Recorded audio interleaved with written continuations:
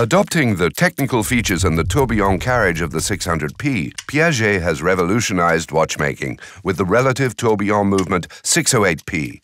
In fact, this movement can be seen as a double revolution, a concrete demonstration of the creative daring of the Piaget manufacturer in reconciling the technical and aesthetic aspects of watchmaking. The carriage of the flying tourbillon is mounted at the tip of the minute hand, giving the impression of floating above the mechanism. Its visual impact is reinforced by the addition of the initial P for Piaget.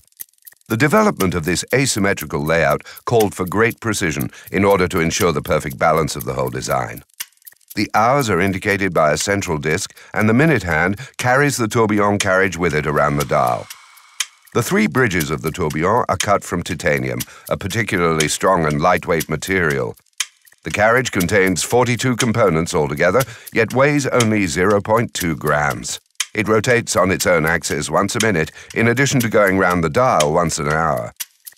The circular-grained mainplate, the bridges beveled and drawn by hand, the circular Côte de Genève, and the blued screws that add the finishing touches to this exceptional movement are reminders of the highly valued aesthetic codes of the brand.